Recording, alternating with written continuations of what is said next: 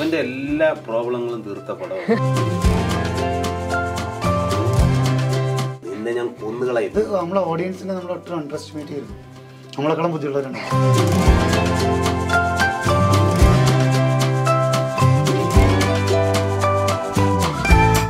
സാർക്ക് ചെയ്യുമ്പോഴത്തെ സിനിമയില്ലേ, എനിക്ക് അങ്ങനെ സിനിമ ചെയ്യാൻ പേടിയാണ്. ജോഷി സാറിന്റെ അടുത്ത് ആ സ്ക്രിപ്റ്റ് ഒന്ന് വേണം, എന്റെ കഥാപാത്രം എന്താണെന്ന് അറിയാൻ വേണ്ടി പേടിയാണ്. നല്ല ഡയറക്ടേഴ്സ് ഉണ്ട് മലയാളത്തിൽ ഇഷ്ടം പോലെ. എന്റെ ഒന്നും ആവശ്യമില്ല ഇവിടെ. പുതിയതും പഴയതൊക്കെ എത്ര പേരാണ് സൈക്കോളജിക്കൽ ത്രില്ലർ ഞാൻ പറഞ്ഞില്ലേ, ഇത് സൈക്കോളജിക്കൽ മൂവ്. അപ്പൊ നമ്മൾ തിരിച്ചു പറയണം, അങ്ങനെ പറയരുത്. നമ്മളിവിടെ പക്ഷെ പാട്ട് കണ്ടിട്ട് പലരും എന്നോട് ചോദിച്ച്, സുരാജ് നിനക്കെന്താ ഈ പ്രണയം വഴങ്ങൂല, എന്താണ് അത്? ഇതിനകത്തുള്ള പോലീസുകാരിൽ ഇപ്പം ഷൈൻ ടോം ചാക്കോന്റെ ആണല്ലോ മെയിൻ. അപ്പം Shine Tom Chacko back to back ചെയ്തിരുന്ന റോളുകളിൽ നിന്നൊക്കെ വളരെ വ്യത്യസ്തമായിട്ടുള്ള ഒരു വേഷമാണ് ഇത്. 2 ഉത്തരവുണ്ട് അല്ലേ, 2 വർഷം മുമ്പ് ചെയ്തു എന്നുള്ളതാണ് ഒറ്റവാക്കിലെ ഉത്തരം. പക്ഷെ അത് അല്ലെങ്കിലും ഷൈൻ ചെയ്യും. എന്താ ആ കുട്ടിയുടെ പേര്? ഞാൻ സെൽവി. തന്നെ വാതിലും അടച്ച് 4 ഇടി ഇടിച്ച് കറങ്ങി. എത്ര വെറൈറ്റി ചെയ്യാൻ പറ്റും ഒരാൾക്ക്? അത് ഞാൻ ലൈവ് കണ്ടതാണ്. ഞാൻ ഓഫ് റെക്കോർഡിൽ പേര് പറയാം. ഞാൻ വല്ലവനാണ്. റോയ് തന്നെ അതുകൊണ്ട് ഡയലോഗിൽ പറഞ്ഞു, ഡോക്ടർമാർക്ക് കൃത്യമായിട്ട് ഡയഗ്നോസ് ചെയ്യാൻ പറ്റില്ല. ഇനി ഡോക്ടേഴ്സ് അങ്ങനെ ചോദിച്ചു കഴിഞ്ഞാൽ സോറി എന്റെ കഥ അറിഞ്ഞോളൂ. സ്ക്രീനിൽ റീലൊക്കെ കാണുന്നപ്പോ ഞാൻ തന്നെ ഞെട്ടിപ്പോ, ഇത് ഇങ്ങനെയൊക്കെ ഉണ്ടോ? അത് കാണിച്ചു തന്നത് നമ്മുടെ ട്രോളന്മാരും. ഞാൻ ആരോടും പറയില്ല. അപ്പൊ അവിടെ വന്നിട്ട് ആ ലൈറ്റ് ബേർഡ്സ് ഉണ്ടാക്കാൻ പറയാം, ഞാൻ ക്യാരക്ടർ എടുത്തോണ്ട് വന്നു ഇതും പറഞ്ഞു. എന്നാലും എന്റെ അളിയ എന്ന സിനിമ അതിന് വേറെ പേരായിരുന്നു, പേര് മാറ്റിയതാ. Full ചെതറിക്കുന്ന comedy. ഹായ്, ഡൂൾ ടോക്കിൽ നിന്ന് നമ്മളോടൊപ്പം ഉള്ളത് നടൻ സുരാജ് വെഞ്ഞാറാമൂടും സംവിധായകൻ സുനിൽ ഇബ്രാഹിമുമാണ്. നിങ്ങളുടെ പുതിയ സിനിമയായിട്ടുള്ള റോയ് കഴിഞ്ഞ ദിവസമാണ് സോണി ലിവിൽ വരുന്നത്. അപ്പം റോയ് കണ്ട സമയത്ത് എനിക്ക് ഭയങ്കര ക്യൂരിയസ് ആയിട്ട് തോന്നിയൊരു കാര്യം എന്ന് പറയുന്നത്, അതിനകത്തുള്ള റോയ് എന്നുള്ള കഥാപാത്രത്തെ നമുക്ക് എൻഡ് വരെയും കാര്യമായിട്ട് പിടി കിട്ടുന്നില്ല. കാരണം ചിലർ പറയുന്ന, അദ്ദേഹം തന്നെ കമ്മിറ്റ് ചെയ്യുന്നുണ്ട് ആൾക്ക് ഇങ്ങനെ ഡ്രീമും റിയാലിറ്റിയും തിരിച്ചറിയാനുള്ള സംഭവങ്ങളും ഒക്കെ ആണെന്നുള്ളത് പറയുന്നുണ്ട്. അത് സിനിമയുടെ തുടക്കത്തിൽ തന്നെ അത് റിവീൽ ചെയ്യുന്നുണ്ട്.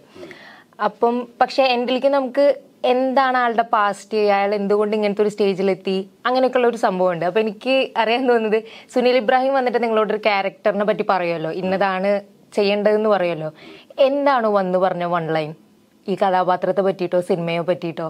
കാരണം നമുക്ക് കണ്ടിട്ട് എന്ത് 1 ലൈൻ ആയിരിക്കും ആദ്യം പറയുന്നത്. Okay, psychological ത്രില്ലറാണ്. എന്റെ സാധാരണ സിനിമകളിൽ നിന്ന് ഇച്ചിരി വ്യത്യസ്തമായിട്ടുള്ള ഒരു സൈക്കോളജിക്കൽ അപ്രോച്ചാണ് എന്നൊക്കെ വന്ന് പറഞ്ഞിട്ട് ഈ കഥാപാത്രം ഇങ്ങനെ പറഞ്ഞു. അപ്പൊ ഞാൻ കഥാപാത്രം അയ്യർ ദ ഗ്രേറ്റില് പ്രത്യേക എബിലിറ്റി ഉള്ള ഒരാള്. അപ്പൊ അത് കൊള്ളാലോ അത്. അപ്പൊ ഞാൻ ഇതുവരെ ചെയ്തിട്ടില്ല. അതാണ് ആദ്യം എനിക്ക് തോന്നിയത്. പിന്നെ നമ്മളിരുന്ന് കഥ ഫുള്ളായിട്ട് ഡിസ്കസ് ചെയ്തു. അപ്പോഴും ഞാനിങ്ങനെ ചോദിക്കേണ്ടായി, പിന്നെ എന്റെ ക്ലൈമാക്സ് അങ്ങനെ വേണോ, അത് കുറച്ച് കൂടി വേണ്ടേ, ഇച്ചിരിയൂടെ ഒന്ന് പറഞ്ഞു തന്നിരുന്നെങ്കിൽ.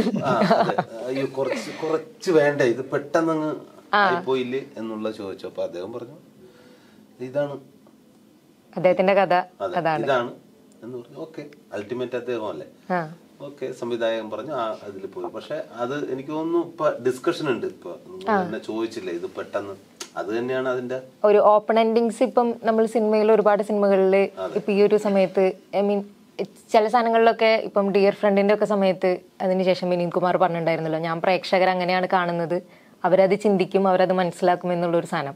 അപ്പം അതുകൊണ്ട് തന്നെയായിരുന്നോ അങ്ങനെ ഒരു വിനീത് കുമാറും കൂടെ അഭിനയിച്ച ചാപ്റ്റേഴ്സ് എന്നുള്ള സിനിമയുണ്ട്, അതിൽ ഓപ്പണന്റ് ആയിരുന്നു 10 വർഷം മുമ്പ്. ഇതിലും അതെ, അരികിലൊരാളിലും എന്തോ അസുഖം മലപ്പുറം ചെയ്യണല്ല. ചാപ്റ്റേഴ്സില് പൈസ നടുക്ക് വെച്ചിട്ട് നിവിൻ പോളിയും ശ്രീനിവാസും 2 സൈഡിൽ നിൽക്കുന്നു. പൈസ നടുക്കിരിക്കും സിനിമ തീരും. അപ്പൊ ഒരുപാട് എടുത്ത് ചോദിച്ചു, ആ പൈസ നിവിൻ പോളി എടുത്ത് അവന്റെ കൂട്ടുകാരനോട് കൊടുത്ത് സിനിമ കണ്ടവർക്ക് മനസ്സിലാവും. കെട്ടിപ്പിടിച്ച് മാപ്പ് പറഞ്ഞിരുന്നെങ്കിൽ പോസിറ്റീവ് എന്റെ അതിന്, എന്തുകൊണ്ട് ദുഷ്ടാ നിങ്ങളത് ചെയ്തില്ല എന്നെ അടുത്ത് ചോദിച്ചു. പക്ഷെ അങ്ങനെ ഞാൻ ചെയ്തിരുന്നെങ്കിൽ ആ സിനിമ ഒരു കൂട്ടുകാരുടെ പൈസ അടിച്ചിട്ട് പോയി കുറച്ചാൾ കഴിഞ്ഞ് തിരിച്ചു കൊടുത്ത് മാപ്പ് പറഞ്ഞ സിനിമയാവും.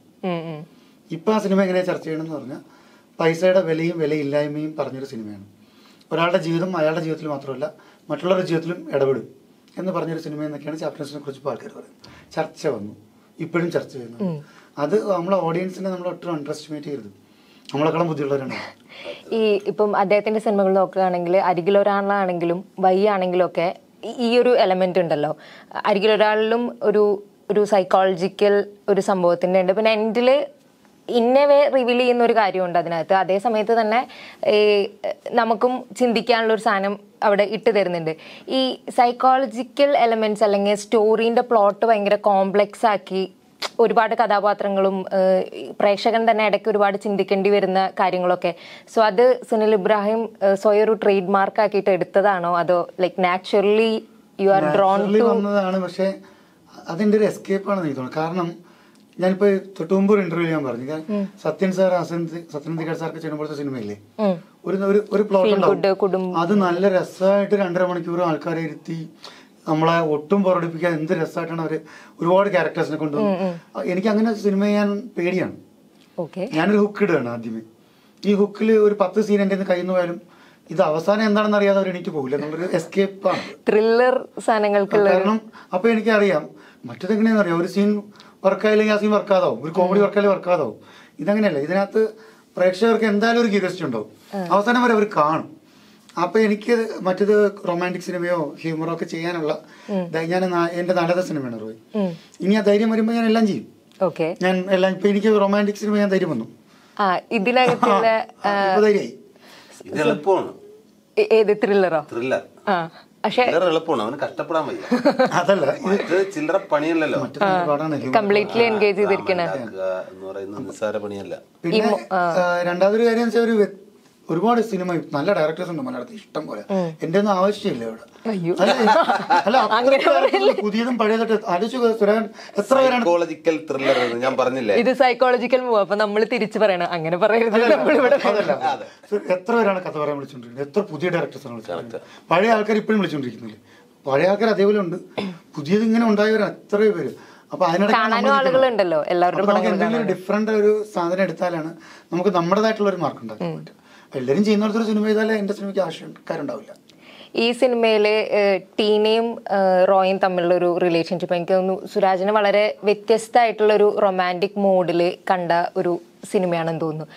ചില പടങ്ങളിലെ ഒരു എലമെന്റ് വന്നിട്ടുണ്ടെങ്കിലും ഈ സിനിമയില് വരെ എന്താ ഭയങ്കര ഇൻഡെപ്ത് ആയിട്ട് ഒരാൾ പ്രണയം സൂക്ഷിക്കുക, വളരെ സീരിയസ് ആയിട്ട് റിലേഷൻഷിപ്പിനെ കാണുക, അയാളുടെ വ്യക്തിനെ കാണുക. സോ ലൈക്ക് ആ ഒരു എലമെന്റ് വർക്കൗട്ട് ചെയ്യാൻ വളരെ എളുപ്പമായിട്ട് ചെയ്തതാണോ? എന്തെങ്കിലും സംവിധായകന്റെ പ്രത്യേക ഇൻപുട്ടും കാര്യങ്ങളൊക്കെ ഉണ്ടായിരുന്നോ ഒരു റൊമാൻറ്റിക് സൈഡ് റോയുടെ കാണിക്കുന്നതിൽ? അത് നമ്മൾ ചർച്ച ചെയ്തു. അതിന്റെ ആ സീൻ എടുക്കുമ്പോഴും എങ്ങനെയാണ് ഇങ്ങനെ ചെയ്തത്, നമ്മൾ രണ്ടും കൂടെ റിഹേഴ്സൽ വരെ ചെയ്തതിന് ശേഷമാണ് നായികയെ ആ സ്ഥാനത്തേക്ക് കൊണ്ടുവന്നത്. ഈ കുറെ ഫിസിക്കൽ സാധനങ്ങളൊക്കെ കുറച്ചുകൂടെ അവരുടെ ഹഗ്ഗിന് ഭയങ്കര ഇമ്പോർട്ടന്റ് ഉണ്ടല്ലോ. അപ്പം ടീന വീട്ടിലേക്ക് കയറി വരുമ്പോഴേ ഒരു ഹഗ് കൊടുക്കുന്നുണ്ട്. പിന്നെ അതിനുശേഷം അവർ ബെഡിലെ വളരെ നമുക്ക് കണ്ടുപരിചയമുള്ള നമ്മുടെ ലൈഫിലൊക്കെ പരിചയമുള്ള ഇന്റിമേറ്റ് ആയിട്ടുള്ളതിൽ തന്നെ വളരെ സുഖം തോന്നുന്നൊരു എക്സിക്യൂഷൻ ആയിരുന്നു അതിന്റെ. അത് പ്രണയവും രസമാണ്. ഇപ്പൊ ഒരു സിജയുടെ കഥാപാത്രം ഉഗ്രം കഥാപാത്രമാണ്. കാരണം ഇതുപോലെ ഒരു സൈക്കോ പ്രശ്നമുള്ള ഒരാള്, സൈക്കോ എന്ന് പറയില്ല, ഒരു പ്രോബ്ലം ഉള്ള, ഇതിപ്പോ എന്താ സ്വപ്നമാണോ റിയാലിറ്റി ആണോ എന്നുള്ളത് മനസ്സിലാക്കാൻ പറ്റാത്ത ഒരു വ്യത്യസ്തനായ ഒരുത്തൻ. അപ്പോ അയാളെ ഇഷ്ടപ്പെടുന്ന പ്രായം കുറഞ്ഞ ഒരു കുട്ടി, അവളും സൊസൈറ്റി ഭയങ്കരമായിട്ട് മാറിക്കൊണ്ടിരിക്കുന്ന ഈ സമയത്ത് അങ്ങനെയൊക്കെ തിങ്ക് ചെയ്യുന്ന, ഇല്ലെങ്കിൽ ഒരു ലൈഫേ ഉള്ളു, അത് എല്ലാരും പോലെ വ്യത്യസ്തമായിട്ട് തിങ്ക് ചെയ്യുന്ന ഒരു പെൺകുട്ടി. ഇയാൾക്ക് ആകെ കൂടി കണക്ട് ആകുന്നത് ഈ പെൺകുട്ടി മാത്രമായിട്ടാണ്. ബാക്കിയെല്ലാം ഇയാൾക്ക് അത്ഭുതങ്ങളും, ഇയാൾക്ക് തന്നെ അറിയാം ഇയാളുടെ പ്രശ്നം. എനിക്ക് പൊതുജനം ചിലപ്പോ എന്നെ കാണുമ്പോ എന്റെ ഈ കാര്യത്തിനൊന്നും മറുപടി കിട്ടില്ല, അത് ഇയാൾക്കും അറിയാം, റോയ്ക്കും. ഈ സിനിമയിലെ കളറിന്റെ കാര്യം ഉണ്ടല്ലോ, കണ്ടപ്പോൾ തോന്നിയത് വളരെ ലൈറ്റ് ആയിട്ടുള്ള, ഈവൻ ഇവരുടെ കോസ്റ്റ്യൂംസ് ഒക്കെ ഒരു ഇളം പച്ച, ഒരു ലൈറ്റ് മഞ്ഞ. എനിക്ക് തോന്നുന്നു ആ വണ്ടിയുടെ മഞ്ഞ കളർ മാത്രമാണ് ഉദിച്ചു നിന്ന ഒരേ കളർ കണ്ടത്. സോ വളരെ കോൺഷ്യസ്ലി എടുത്ത എഫേർട്ടാണോ ആ എൻറ്റയർ? ഈവൻ റോയുടെ വീടും ഒരു ഡിം ലൈറ്റ് കളർ, ബ്രൈറ്റ് അല്ല ഡാർക്കും അല്ല, അങ്ങനത്തെ ഒരു സ്പേസിലാണ് കോസ്റ്റ്യൂമറും ക്യാമറമാനും ഇരുന്ന് നമ്മുടെ കളർ പാലറ്റ് ഉണ്ടാക്കി അതിനകത്ത് തന്നെ സ്റ്റിക്ക് ഓൺ ചെയ്തതാണ്. അതിന്റെ ഉദ്ദേശം വെച്ചാൽ ഈ ഒരു ടിപ്പിക്കൽ ത്രില്ലറായിട്ട് തോന്നരുതെന്ന് തോന്നി. അതിനകത്ത് 3 ലെയർ ഉണ്ട്. ഒന്ന് ഇൻവെസ്റ്റിഗേഷൻ ഉണ്ട്, ഒന്ന് ഒരു മിസ്റ്ററി ഉണ്ട്, ഇബ്രാഹിം. ഇതിൽ ഏതെങ്കിലും ഒരെണ്ണം എടുത്തിട്ട് പൊളിച്ചാൽ വേറെ സിനിമയാവും. പക്ഷെ അൾട്ടിമേറ്റ്ലി ഇതിനകത്ത് എന്താ വേണ്ടതെന്ന് വെച്ചാൽ ഇവരുടെ ഇമോഷണൽ ബോണ്ടാണ് മേളിൽ ഫസ്റ്റ് ലെയറിൽ വരേണ്ടത്. അപ്പൊ അതുകൊണ്ട് തന്നെയാണ് ക്യാമറ ശ്രദ്ധിച്ച ഒരു ത്രില്ലറിന്റെ ക്യാമറ വർക്കല്ല. നല്ല കളർഫുൾ ആയിട്ടുള്ള ഫ്രെയിംസും നല്ല ആർട്ടും പൂക്കളും ചെടിയൊക്കെ വെച്ചിട്ട് ത്രില്ലർ ചെയ്യുമ്പോൾ അല്ല അത് ചെയ്തത്. ആ ഒരു ഡിസിഷൻ ആദ്യമേ ഉണ്ടായിരുന്നു. അത് എന്റെ ടെക്നിക്കൽ ക്രൂ അതിനകത്ത് കൂടെ നിന്നത് കൊണ്ട് തന്നെയാണ് അതങ്ങനെ വന്നത്. ഇവർ കോസ്റ്റ്യൂംസ് ഒക്കെ നല്ല രസമായിരുന്നു. സുരാജ് ആ പ്രശ്നം വരുന്നതിന് മുമ്പുള്ള കോസ്റ്റ്യൂംസ് ഒക്കെ ആലോചിച്ച് കുറച്ചുകൂടെ നല്ല രസം. ഒരു ടീ ടൈപ്പ് സംഭവങ്ങളൊക്കെയാണ് അധികം. പിന്നെ അത് കഴിഞ്ഞിട്ട് ആൾ മാറുമ്പോഴാണ് മറ്റേ ചെക്ക് ഷർട്ടും സാധനത്തേക്കൊക്കെ മാറി. ശരിക്കും രമ്യയാണ് കോസ്റ്റ്യൂം ചെയ്തത്. രമ്യ സുരേഷ് ബാവൊക്കെയാണ് ആർട്ട് ചെയ്തത്. അവർക്കൊക്കെ ജയഷ്മാന്റെ ക്യാമറയാണ് മായനദി. അവരുടെയൊക്കെ ഇൻപുട്ടാണത് കുറെ കാര്യങ്ങളൊക്കെ. അത് ഭയങ്കര ബ്യൂട്ടിഫുൾ ആയിരുന്നു എൻ്റെ നമ്മുടെ ഒരു സംഭവത്തെ കൊണ്ടുവരുന്നത്. എനിക്ക് സുരാജിനോട് ചോദിക്കാനുള്ളത്, ബാക്ക് ടു ബാക്ക് കുറച്ച് പോലീസ് മൂവികൾ ചെയ്തല്ലോ, ജനഗണമന ചെയ്തു, പിന്നെ അങ്ങനത്തെ കുറച്ച്. അപ്പം നമ്മൾ ഈ പോലീസ് കഥാപാത്രങ്ങളെ ഒരു 3-4 സിനിമകൾ ചെയ്യുമ്പോൾ 3-4 സിനിമകളിലും വ്യത്യസ്തമായിട്ടുള്ളതായിരിക്കും. അപ്പം ഈ ഒരു എൻ്റയർ സെക്ഷനെ പറ്റി, പോലീസ് എന്നുള്ള ആ ഒരു സാധനത്തിനെ പറ്റിയിട്ട് എന്തെങ്കിലുമൊക്കെ ഒരു ഇൻപുട്സ് കിട്ടിയോ? ലൈക്ക് ഈ ഇത്തരം വ്യത്യസ്തമായിട്ടുള്ള റോളുകൾ ബാക്ക് ടു ബാക്ക് ചെയ്ത സമയത്ത് പോലീസ് എന്താണ് ഏതാണെന്നൊക്കെ ഉള്ള ഒരു കോൺസെപ്റ്റിനൊക്കെ. അത് ഇപ്പോ പോലീസ് സുഹൃത്തുക്കളുണ്ട്, പിന്നെ അങ്ങനെയുള്ള കാര്യങ്ങളിൽ നിന്ന് ഇപ്പൊ നമുക്ക് തന്നെ പറഞ്ഞു തന്നിട്ടുണ്ട്. ഈ ഞാൻ ACP ആയിട്ട് നമ്മുടെ ജനഗണമന ചെയ്യുന്ന സമയത്ത് ഒരു പോലീസ് ഉണ്ടായിരുന്നു. അദ്ദേഹത്തിനോട് കാര്യങ്ങളെല്ലാം ചോദിച്ചു, ഇങ്ങനെയൊക്കെയാണ്. പിന്നെ ഒറിജിനൽ ACP ഇവിടുത്തെ അല്ല, കർണാടക, അദ്ദേഹം അവിടെ ഷൂട്ടിംഗ് ലൊക്കേഷനിൽ വന്നിട്ട് അവർക്കെന്തോ ഇതിലൊരു വ്യത്യാസം ഉണ്ട് അത്ര. അപ്പൊ അത് ഇതിങ്ങനെ ചെയ്യരുത്, ഇതും കൂടെ വെക്കണം എന്ന് പറഞ്ഞ അങ്ങനെ ഇവിടെ കാണും. അങ്ങനെ പുതിയ അങ്ങനെയൊക്കെ ഉള്ളതും പിന്നെ സംവിധായകൻ കൃത്യമായിട്ടത് ബ്രീഫ് ചെയ്തിട്ടുണ്ട്. ഇതിനകത്തുള്ള പോലീസുകാരിൽ ഇപ്പം ഷൈൻ ടോം ചാക്കോന്റെ ആണല്ലോ മെയിൻ. അപ്പം Shine Tom Chacko back to back ചെയ്തിരുന്ന റോളുകളിൽ നിന്നൊക്കെ വളരെ വ്യത്യസ്തമായിട്ടുള്ള ഒരു വേഷമാണ്. റോയുടെ ഷൂട്ട് ഈ സമയത്താണോ നടന്നറിയില്ല, മുൻപ്. അപ്പം തല്ലുമാല, ഇത് ഐശ്വര്യലക്ഷ്മിയുടെ എല്ലാ പടത്തിലും കുറച്ചൊരു എക്സെൻട്രിക് ആയിട്ടുള്ള ഒരു റോളാണ്. പക്ഷെ ഇതിനകത്ത് ഭയങ്കര ഫ്രഷ് ആയിട്ട് തോന്നി. അല്ലെങ്കിൽ മുമ്പാണ് ഇത് ഷൂട്ട് ചെയ്തത്. അതിനുശേഷമുള്ള പിന്നീടല്ലേ അദ്ദേഹം വേറെ ടൈപ്പ് വേഷങ്ങളിലേക്കുള്ള ഇതിൽ പോകുന്നത്. പോയിന്റ് എനിക്ക് പറയാനുള്ളത്, ഷൈന ഇപ്പൊ വിളിച്ചിട്ട് ഈ ക്യാരക്ടർ ചെയ്യാൻ പറഞ്ഞാൽ ഷൈന ആസ് ആൻ ആക്ടർ ചെയ്യും, ഉറപ്പായിട്ട് ചെയ്യും. കാരണം ഇപ്പൊ ഷൈനെ വിളിക്കുന്നത് ആ എക്സെൻട്രിക് ക്യാരക്ടർ ഡിമാൻഡ് ചെയ്യുന്ന റോൾ. അതുകൊണ്ടാണ് ഷൈനത് തന്നെ ചെയ്തോണ്ടിരിക്കുന്നത്. ഷൈന്റെ കുറ്റമായിരിക്കണം നിർബന്ധമില്ല. അയ്യോ, പറഞ്ഞതല്ല ഞാൻ പറഞ്ഞില്ല. അതില് കാര്യം ഷൈനെ ഇപ്പൊ കണ്ടുവന്നത് പല പടങ്ങളിലും അങ്ങനത്തെ ക്യാരക്ടറാണ് ഷൈൻ. എല്ലാം വരുന്നത് അങ്ങനെയാണ്. തല്ലുമാലയാണെങ്കിലും പക്ഷെ അടിപൊളിയാണല്ലേ, പിന്നെ പൊളിയാണ്. ആ റോള് ചെയ്യുന്നത് കിടലാണ്. ഇപ്പം ഈ ഇതിലും ഐശ്വര്യലക്ഷ്മിയുടെ പടത്തിലും കുമാരി പടത്തിലും ആള് ഷിഫ്റ്റ് വരുന്നുണ്ടല്ലോ ധ്രുവൻ. ഒത്തിരി ഓഡിയൻസ് ഈ ഷൈന നിങ്ങളിങ്ങനെ ഇങ്ങനെ ചെയ്തു തന്നു. ഇത് 2 ഉത്തരം ഉണ്ട് അല്ലേ, 2 വർഷം മുമ്പ് ചെയ്തു എന്നുള്ളതാണ് ഒറ്റ വാക്കിലെ ഉത്തരം. പക്ഷെ അത് അല്ലെങ്കിലും ഷൈൻ ചെയ്യും. അങ്ങനത്തെ വേഷങ്ങള് സംഭവിക്കും. നല്ല ആക്ടറാണ്. ഇനിയുള്ള പുതിയ പ്രോജക്റ്റുകളുടെ കാര്യത്തിലും ഒരു ധൈര്യം വന്നു കഴിഞ്ഞാൽ ചെയ്യാൻ വേറെ റോണർ എടുക്കുമെന്ന് പറഞ്ഞല്ലോ. അങ്ങനെ വളരെ താല്പര്യമുള്ള ഏതെങ്കിലും റോണർ ഉണ്ടോ ചെയ്യാൻ? റൊമാൻസ് ചെയ്യാൻ ഭയങ്കര ആഗ്രഹമുണ്ട്. നമ്മൾ തന്നെ ആലോചിച്ചു, നമുക്ക് അത് കൊള്ളാം. നമുക്ക് രണ്ടുപേർക്കും നമ്മൾ ചെയ്യുമ്പോൾ ഡിസ്കസ് ചെയ്യുന്നുണ്ടായിരുന്നു അതിലെ റൊമാൻസ് സീക്വൻസ്. സിജെ അടുത്ത് ഞാനും ആദ്യമായിട്ടാണ് റൊമാൻസ് ഒക്കെ ഒരു സിനിമയിൽ കൊണ്ടുവരുന്നത്. അപ്പൊ എനിക്കും ആ ഒരു കൺഫ്യൂഷൻ ഉണ്ടായിരുന്നു, വർക്കൗട്ട് ആവും, ഒരു പേടിയുണ്ടായിരുന്നു ആദ്യമായിട്ട് ചെയ്യുന്നതിന്. സിജയായിട്ടും ഞാൻ സിജയുടെ ചോദിക്കുന്നുണ്ടായിരുന്നു എന്തെങ്കിലും ഐഡിയാസ് ഉണ്ടെങ്കിൽ പറ. പക്ഷെ നമ്മൾ റിഹേഴ്സൽ ചെയ്തു പറഞ്ഞ പോലെ സിജയെ കൊണ്ട്. അപ്പൊ അത് ചെയ്തപ്പോൾ അത് വർക്കൗട്ടായി. പാട്ട് വന്നപ്പോൾ തന്നെ എനിക്ക് തോന്നിയത് വർക്കൗട്ടായി. പക്ഷെ പാട്ട് കണ്ടിട്ട് പലരും എന്നോട് ചോദിച്ച്, സുരാജ് നിനക്കെന്താ ഈ പ്രണയം വഴങ്ങൂലേ, എന്താണ് അത്? ഞാൻ പറയാം, എന്ത് പ്രശ്നം, പാട്ടിൽ എന്തൂടെ ആ കുട്ടി ഇങ്ങോട്ട് വന്നിട്ട് നീ അത് നിനക്ക് പ്രണയം വരുന്നില്ല എന്ന്. കഥാപാത്രം അങ്ങനെ ഒരു റിസർവ്ഡ് അല്ലേ. അപ്പൊ ഞാൻ പറഞ്ഞിട്ടാ അത് അതിനൊരു അസുഖം ഉണ്ടാ അയാൾക്ക് ഉണ്ടല്ലേ, അത് കിട്ടും. പാട്ട് മാത്രം കണ്ട് എനിക്കൊരു കോൺഫിഡൻസ് വന്നു. ആ ഒരു എനിക്കിതിൽ ഇപ്പൊ ഹഗിന്റെ കാര്യം ഇയാൾ പറഞ്ഞു. ഇവരുടെ പ്രണയം ഒരു പരസ്പര പൂരകമായിട്ടുള്ള ഒരു 2 ക്യാരക്ടേഴ്സ് ആണ്. രണ്ടുപേരും എന്തൊക്കെയോ പ്രശ്നങ്ങളും ലോൺലി ആയിട്ടുള്ള ആൾക്കാരാണ്. അവർ രണ്ടും കൂടെ അതിന്റെ ഒരു വല്ലാത്ത ബോണ്ടുണ്ട്. അതാണ് ഹഗ്. ആ പാട്ടിൽ തന്നെ 6 ഹഗ് എന്തോണ്ട്.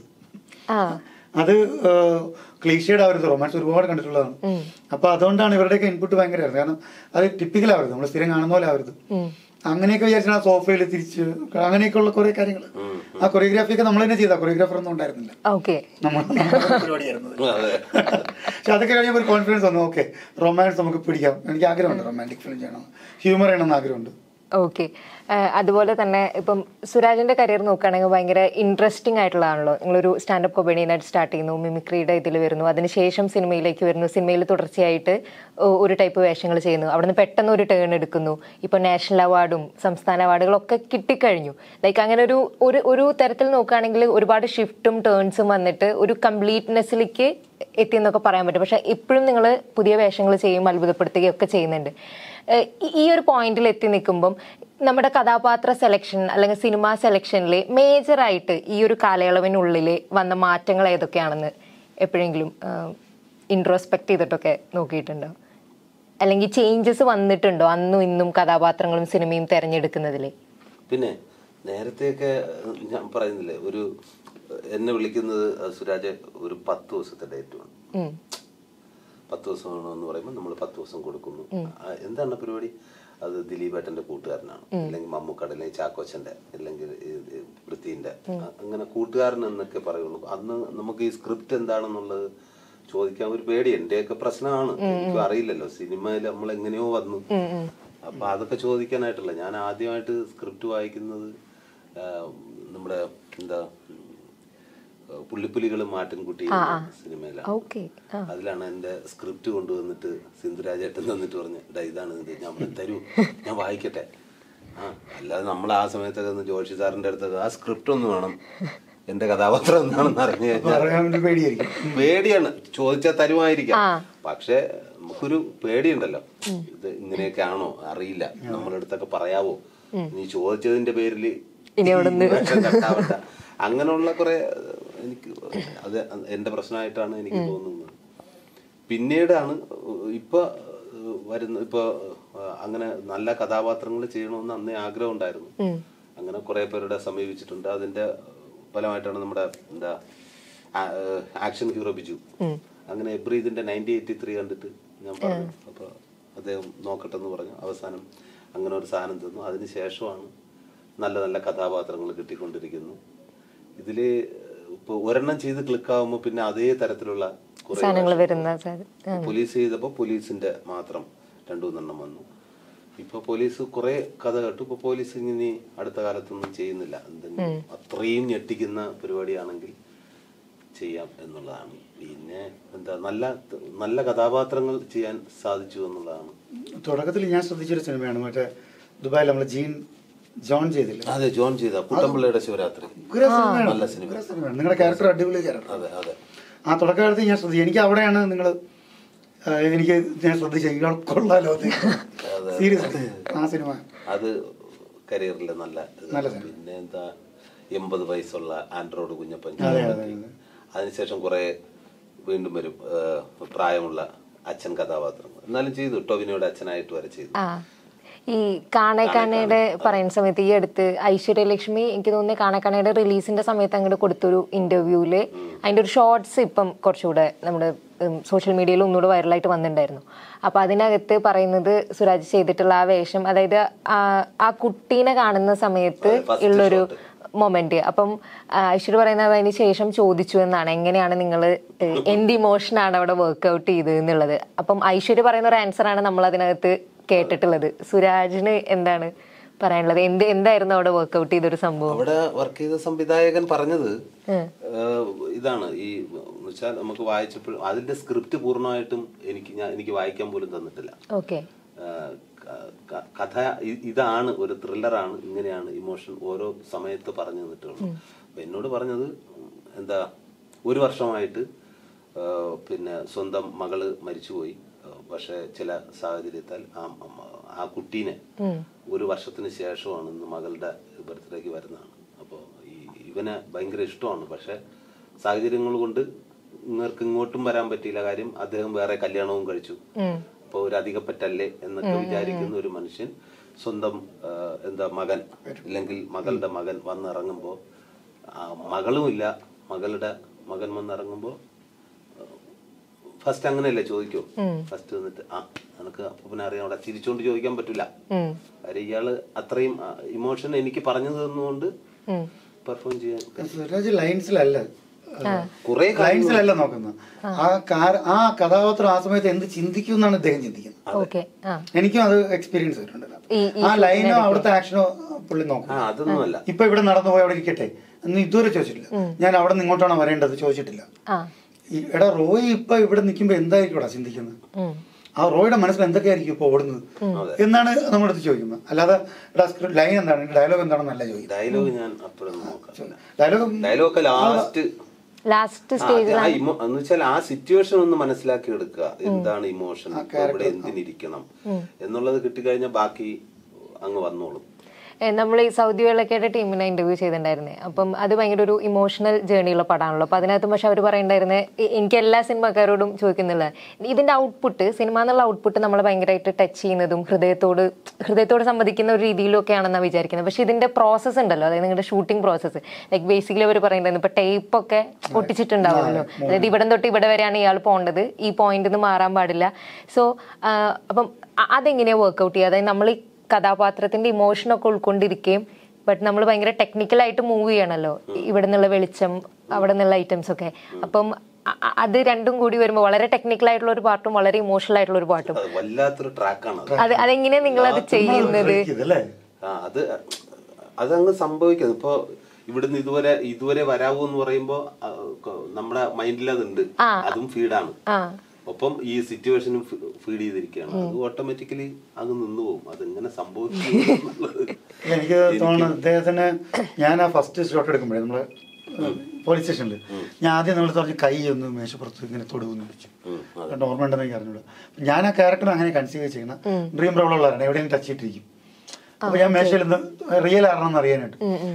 പക്ഷെ സുരേട്ടൻ അത് ചെയ്തില്ല, മറന്നുപോയി. പക്ഷെ നന്നായിട്ട് പെർഫോം ചെയ്തു. അപ്പൊ ഞാൻ വീണ്ടും വന്നിട്ട് അതൊന്നും കൂടെ ചെയ്യുമെന്ന് ചോദിച്ചു. അപ്പൊ അത് ചെയ്തപ്പോൾ പെർഫോമൻസ് സുരേട്ടൻ രണ്ടും ഒരു എനിക്ക് മനസ്സിലായി, ഫസ്റ്റ് ഡേ തന്നെ മനസ്സിലായി, ഇയാളെ റോയിയുടെ ഇമോഷൻ അഴിച്ചു വിട്ടു കൊടുത്താൽ പുള്ളി പൊളിച്ച് കൈ തരും. ഞാൻ ജയേഷിന്റെ അടുത്ത് പറഞ്ഞ ശേഷം നമുക്ക് ഷോർട്ട് ഡിവിഷനൊക്കെ നമുക്ക് ഭരണടത്ത് വെച്ച് പിടിക്കാം, അങ്ങനെയാണ് എടുത്തത്. ഷോർട്ട് ഡിവിഷനൊന്നും ഇല്ല, പേപ്പറൊന്നും ഇല്ല, എല്ലാം മാറ്റി വെച്ചു. സുരേട്ടന്റെ സീൻ മൊത്തം ചെയ്യണത് ആ സീൻ പറയും, അവിടെ വരും, ചെയ്യും, അതിനനുസരിച്ച് നമ്മൾ ഷോർട്ട് ഡിവിഷൻ ചെയ്യും.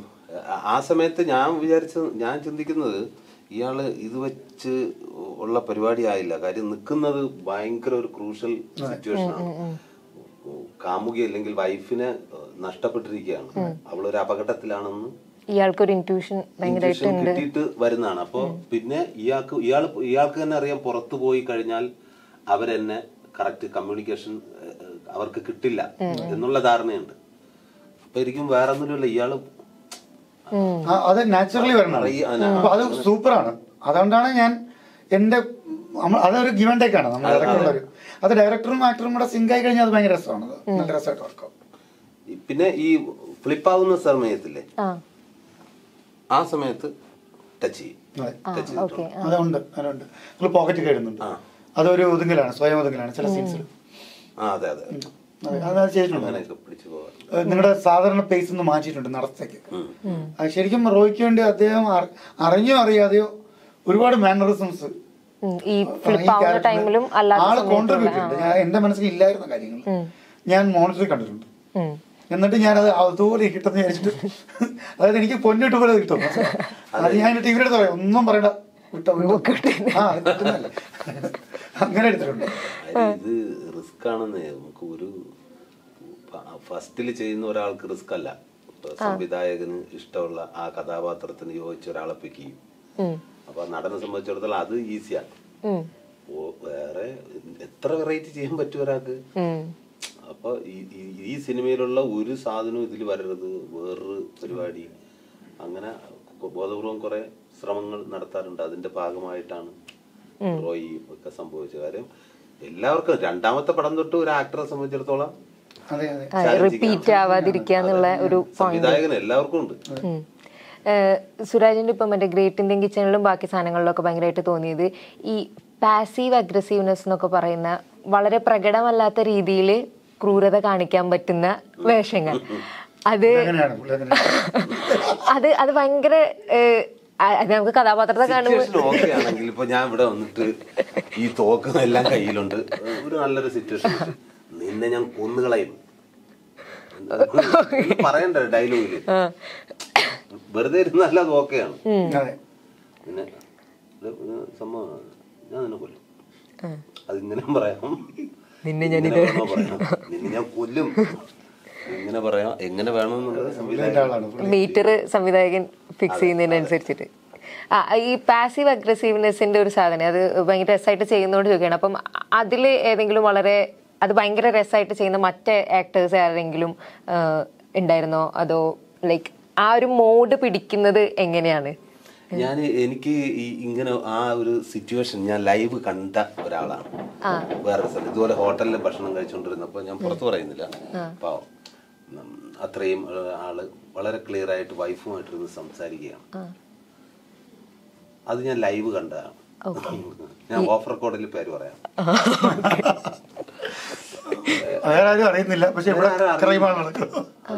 അത് ഞാൻ കണ്ടിട്ടുണ്ട്. ചിലപ്പോ നമ്മള് തന്നെ എവിടെയെങ്കിലും ഒക്കെ പോകുമ്പോ പിള്ളേര് നമ്മുടെ സുഹൃത്തുക്കളെ തന്നെ എന്തെങ്കിലും ഓവറാണെങ്കിൽ നമ്മളങ്ങനെ പറയാൻ ശ്രമിക്കില്ല. മറ്റുള്ളവർ കാണുകയും ചെയ്യരുത്, പരിസരവും നോക്കണം, എന്നാൽ പറയേണ്ടത് പറയാന്നുള്ളത്. അങ്ങനെ കറക്റ്റ് ഒരു സിറ്റുവേഷൻ വന്നു. അത് ലൈവ് ഞാൻ കണ്ടിട്ടുള്ളത്. പുറത്ത് നോക്കുമ്പോഴേ എന്തും നല്ല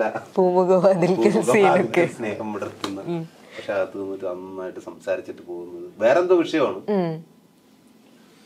അതിന് കറക്റ്റ് സിറ്റുവേഷൻ, പിന്നെ അങ്ങനെയുള്ള ക്യാരക്ടർ അല്ലേ അദ്ദേഹം. അല്ല, ആ സിനിമയിലാണ് ഏറ്റവും നല്ല എക്സാമ്പിൾ.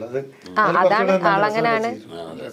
ആള് മാഷും ഇതൊക്കെയാണല്ലോ, ആൾക്കാർ റെപ്യൂട്ടേഷൻ കീപ്പ് ചെയ്യേണ്ട കുറെ സാധനങ്ങളും ഉണ്ടല്ലോ അത് വരുന്നത്. അതെങ്ങനെ വേണോ ചെയ്യാം, അവിടെ അങ്ങനെ പറയാം അല്ലേ, ഏത് രീതിയിൽ വേണമെങ്കിൽ പറയാം. പക്ഷെ എനിക്ക് തോന്നുന്നത് അത് ഭയങ്കരമായിട്ട് കുറച്ചുകൂടെ ക്രൂരത അങ്ങ് കാര്യമായിട്ട് അറിയുന്നത് ഇങ്ങനെ ചെയ്യുമ്പോഴാണെന്ന് തോന്നുന്നു. മറ്റൊരു പാവങ്ങളാണ്, കൊല്ലുമെന്ന് പറയുള്ളൂ, ഇവര് ചിലപ്പോ ചെയ്യും, അങ്ങനെ ഒരു പേടി വരും. അങ്ങനത്തെ കിടിലൻ ക്യാരക്ടറാണ് അത്. എൻറ്റയർലി അപ്രിസിയേഷൻ കിട്ടിയ ഒരു കഥാപാത്രവും സിനിമയും എല്ലാം കൂടെ. ഇത് സ്റ്റേജ് ഒരുപാട് ചെയ്തിരുന്ന ആളാണല്ലോ. അപ്പം അതിൻ്റെ ഒരു സംഭവം എങ്ങനെ കിട്ടുന്നുണ്ട്? പിന്നെ ഈ ലൈവ് റെസ്പോൺസിന്റെ അതിന്റെ ഭംഗിയാണെങ്കിലും അതിന്റെ ഒരു റിസ്ക് ആണെങ്കിലും രണ്ടും അറിഞ്ഞിട്ടുള്ള ഒരാളാണല്ലോ. സോ എപ്പോഴെങ്കിലും സ്റ്റേജിനെ മിസ് ചെയ്യുന്നുണ്ടോ? ലൈവ് റെസ്പോൺസിനെ അത് തിയേറ്ററുകളിൽ പോയിട്ട് അത് കിട്ടാൻ വേണ്ടിയിട്ട്, ഇപ്പൊ തിയേറ്ററിൽ ആൾ സിനിമ കാണുന്ന സമയത്ത് നമുക്ക് ഇന്നേവേ ഒരു ലൈവ് റെസ്പോൺസ് കിട്ടുമല്ലോ, അത് കാണാൻ വേണ്ടിട്ട് ട്രൈ ചെയ്യാറുണ്ടോ? പിന്നെ എല്ലാ സിനിമകളും റിലീസിന് പോയി തിയേറ്ററിൽ ചെന്നിരുന്ന് കാണണമെന്നാണ് ആഗ്രഹം. പരമാവധി ഞാൻ അങ്ങനെ ചെയ്യാറുണ്ട്. ചില സമയങ്ങളിൽ ഫസ്റ്റ് ഷോ കാണാനാണ് എനിക്ക് ഭയങ്കര ഇൻട്രസ്റ്റ്. ആദ്യം നമുക്കൊന്ന് കാണണം. അപ്പൊ ഒരു ഇതുണ്ടാവോ? ഐ മീൻ ചിലരൊക്കെ പറയാറുണ്ട് നെർവസ്. ഞാൻ ചെയ്ത പടമാണെങ്കിൽ ചങ്കിടിയാ, ബാക്കിയുള്ളതാണെങ്കിൽ കുഴപ്പമില്ല, ബാക്കിയുള്ളതാണെങ്കിൽ പിന്നെ ഓക്കെ, പ്രശ്നമില്ല. ഇത് എങ്ങനെ വരും ഭഗവാൻ, ഇതെല്ലാം കറക്റ്റ് ആണോ, കാണുമ്പോ അയ്യോ ഇങ്ങനെയൊക്കെ പറഞ്ഞുകൊണ്ടിരിക്കും. പിന്നെ ലൈവ് എന്ന് പറയുമ്പോൾ നമുക്ക് ഇപ്പോൾ എനിക്ക് ലൈവ് പ്രോഗ്രാം ഇല്ല എങ്കിലും ഞാനത് ആസ്വദിക്കുന്നുണ്ട്. അതായത് ലൊക്കേഷനിൽ മൈക്ക് ഉണ്ടല്ലോ, അവിടെ എടുത്തു വെച്ചിട്ട് ഞാൻ എന്തെങ്കിലും ഒക്കെ കമന്റും പറഞ്ഞ് ചിരിപ്പിച്ച്, പിന്നെ ശബ്ദം, ഇതെല്ലാം എന്റെ പരിപാടിയെല്ലാം ഞാൻ ക്ലിയർ ആയി മിമിക്രിയും ബാക്കി സാധനങ്ങളൊക്കെ കൊണ്ടുപോകുന്നുണ്ട്. ലൈവ് റെസ്പോൺസ് അപ്പൊ അറിയാം. ഈ പക്ഷെ ഇപ്പൊ ചെയ്യുന്നത് കംപ്ലീറ്റ് ഭയങ്കര സീരിയസ് പടങ്ങളാണല്ലോ, അപ്പൊ അതിന്റെ ഷൂട്ടിംഗ് സെറ്റിലും ഈ വൈബ് നമ്മള് ഓണാണ്. പാട്ടും പാടി നല്ല ഹാപ്പി ഒരു ടൂറ് പോകുന്ന പ്രതികരണം. അതെ, ബീറ്റ് ബോക്സിംഗ് എല്ലാം കൂടെ സെറ്റ് ആയിട്ട് ബീറ്റ് ബോക്സിംഗും വല്ലവനാണ്. നമ്മളെ കൂട്ടത്തിൽ പാർട്ണറാണുണ്ട്, അവന് പണിയായിരുന്നു ഡെയിലി ഓരോ സീൻ കഴിയുമ്പോൾ. പിന്നീട് അവന് രാമനാഥൻ പാട്ട് പാടി വിളിച്ചോണ്ട രണ്ടുപേരും പാട്ട് പാടി ഇതിലെ പാട്ടും പാടിക്കൊണ്ടുവരും. ഓക്കെ, നമുക്ക് ടുവേർഡ്സ് എൻഡിലേക്ക് പോവുകയാണെങ്കിൽ ഇപ്പം മലയാള സിനിമ ഈ ഒരു സമയത്ത് കോവിഡ് കഴിഞ്ഞ ഒരു സമയത്തും കൂടി വളരെയധികം ഹൈപ്പ് നേടുകയും എല്ലാ ജോണറിലും വളരെയധികം ശ്രദ്ധിക്കപ്പെടുന്ന പടങ്ങൾ വരെ. ഇപ്പം എനിക്ക് തോന്നുന്നത് ഇപ്പം മമ്മൂട്ടി ആണെങ്കിലും ബാക്കി എല്ലാവരും ഒക്കെ പറഞ്ഞു, റോഷാക്ക് പോലൊരു സിനിമയ്ക്ക് ഒരുപാട് പേര് വന്നിട്ട് കാണുന്നു. അതേസമയം ഇപ്പം OTT പടങ്ങൾ ഇറങ്ങിയതിന് ശേഷം എൻ്റെയർ സ്ഥലത്ത് വളരെയധികം ചർച്ച ചെയ്യപ്പെടുന്നു. അപ്പോൾ ഈ മലയാള സിനിമയുടെ ആ രീതിയിലുള്ള ഒരു വലിയ ഗ്രോത്ത് ഉണ്ടല്ലോ, കണ്ടന്റ് എല്ലാവരും മുൻപേ പറഞ്ഞതാണ് കണ്ടന്റ് റിച്ച് ആയിട്ടുള്ള സ്ഥലങ്ങളാണെന്ന്. പക്ഷെ ഇത് അതേസമയം തന്നെ ഇന്ത്യ മുഴുവൻ പ്രേക്ഷകരെ ഉണ്ടാക്കുന്നു, ഇന്ത്യക്ക് പുറത്തും പ്രേക്ഷകരെ ഉണ്ടാക്കുന്നു. ആ ഒരു വളരെ ഹാപ്പി ആയിട്ടുള്ള ആ ഒരു സംഭവത്തെ നിങ്ങൾ രണ്ടുപേരും എങ്ങനെയാണ് കാണുന്നത്? മലയാള സിനിമയ്ക്ക് ഉണ്ടായിരിക്കുന്നത് മലയാള സിനിമയ്ക്ക് ഒരു നല്ല ഒരു സമയമായിരുന്നു.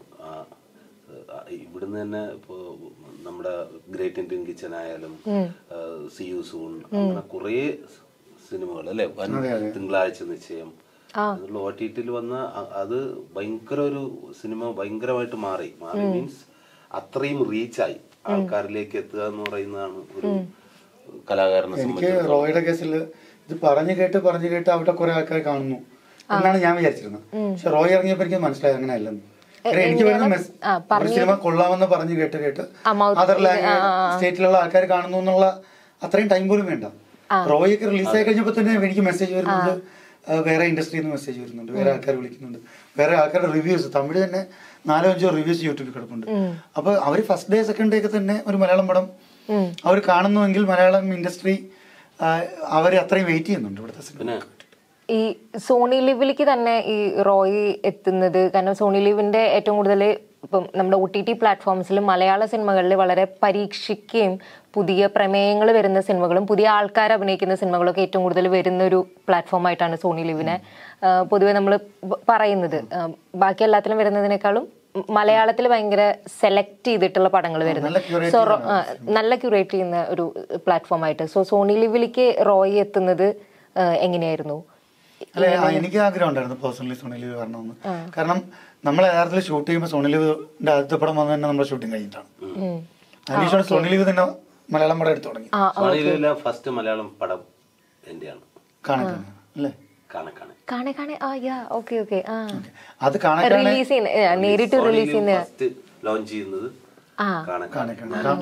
കാണക്കാണെ സ്വരാജ് ചേട്ടൻ ഷൂട്ട് ചെയ്യുന്നത് റോയുടെ ഷൂട്ട് കഴിഞ്ഞിട്ടാ.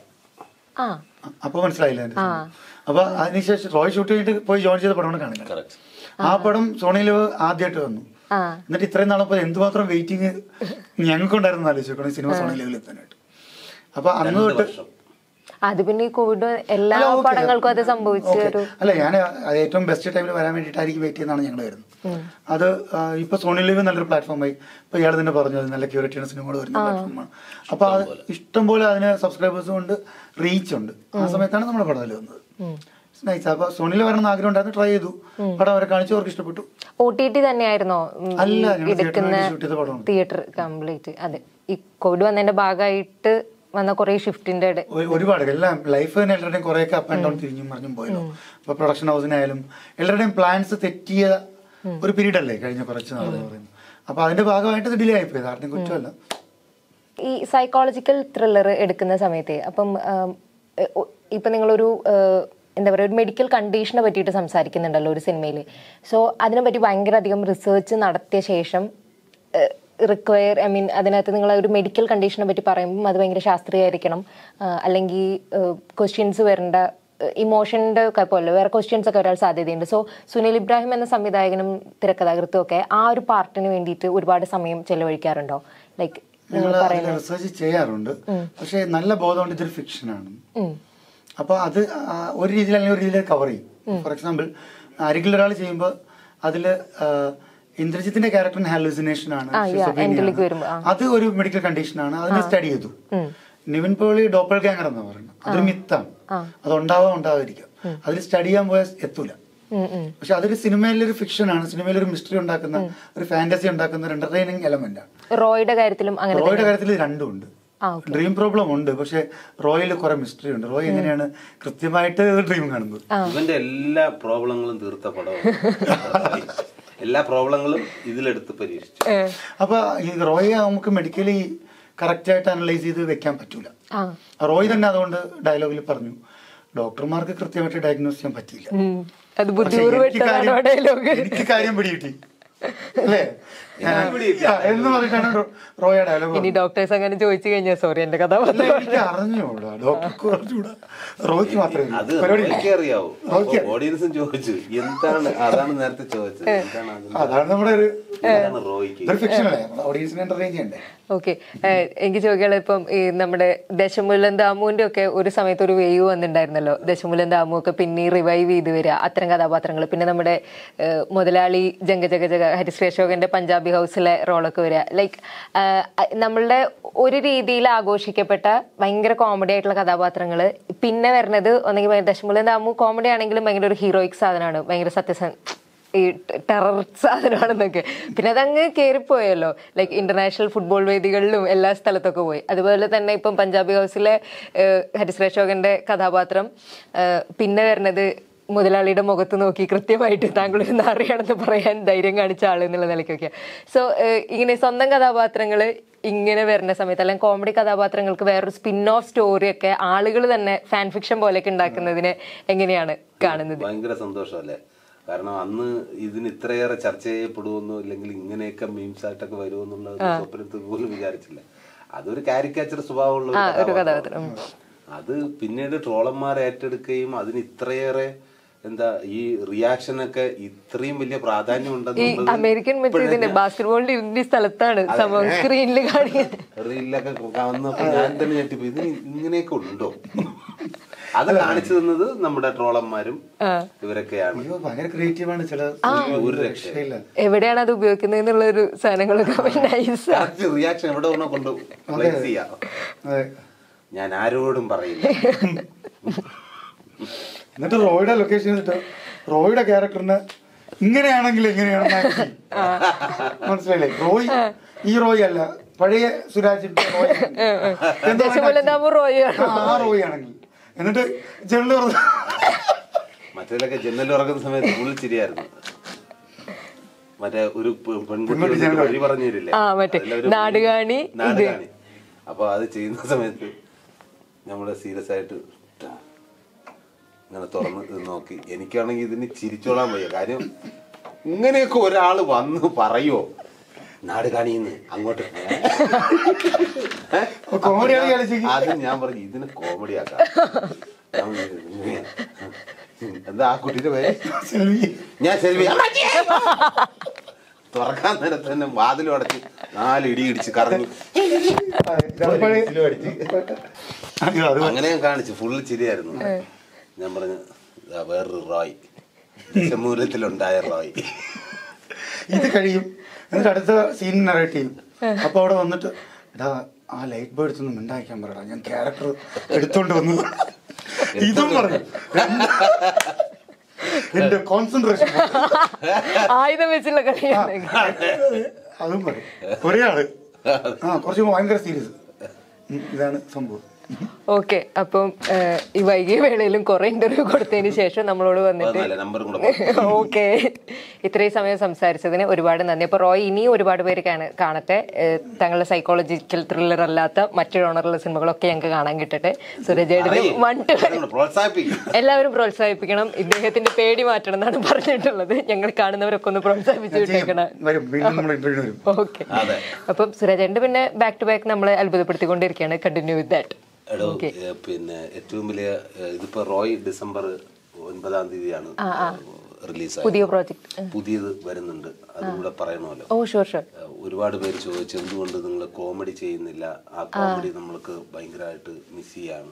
അപ്പൊ അതുകൊണ്ട് തന്നെ ഈ ലെസ്ലിൻ സ്റ്റീഫൻ പ്രൊഡ്യൂസ് ചെയ്യുന്ന ബാഷ് മുഹമ്മദ് സംവിധാനം ചെയ്ത എന്നാലും എന്റെ അളിയ എന്ന സിനിമ, അതിന് വേറെ പേരായിരുന്നു, ലെസ്ലിൻ പേര് മാറ്റിയതാ, എന്നാലും എന്റെ അളിയ എന്ന സിനിമ ഞാന് നമ്മുടെ സിദ്ദിഖേട്ടൻ തകർപ്പൻ കോമഡിയാണ്. ചെറിയ സാധനമാണ്, ഒന്ന് പരിചയപ്പെടാൻ ഒരു വീട്ടിലേക്ക് വരുന്നതാണ്. 2 ഫാമിലി, നല്ല ചിരിക്കാൻ പറ്റിയ സിനിമയാണ്. തിയേറ്ററുകളിൽ എല്ലാവരും വന്ന് കാണുക. ജാനുവരി 6-ാം തീയതിയാണ് സിനിമ തിയേറ്ററിൽ എത്തുന്നത്, മറക്കരുത് കേട്ടോ. ചിരിക്കാൻ വേണ്ടിട്ട് റെഡി ആയിട്ട് വന്നു 2 മണിക്കൂർ. അതെ, ഫുൾ ചെതറിക്കുന്ന കോമഡി.